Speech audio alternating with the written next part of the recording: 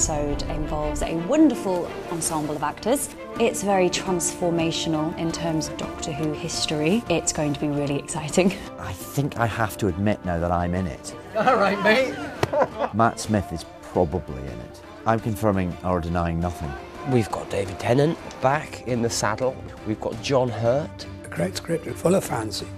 A lot of fun. I can't give this a miss. Those guys from 50 years ago, they managed to make something that lasted for 50 years, that was celebrated in 50 years' time. It can't be a big old statement of those were the days. You've got to say, and now the story really starts. People have got a lot to look forward to. I think it'll be a very big thing for fans especially. I'm really excited about it. I don't need to tease it. It's the 50th anniversary of Doctor Who. Of course you're going to watch it. Don't be ridiculous.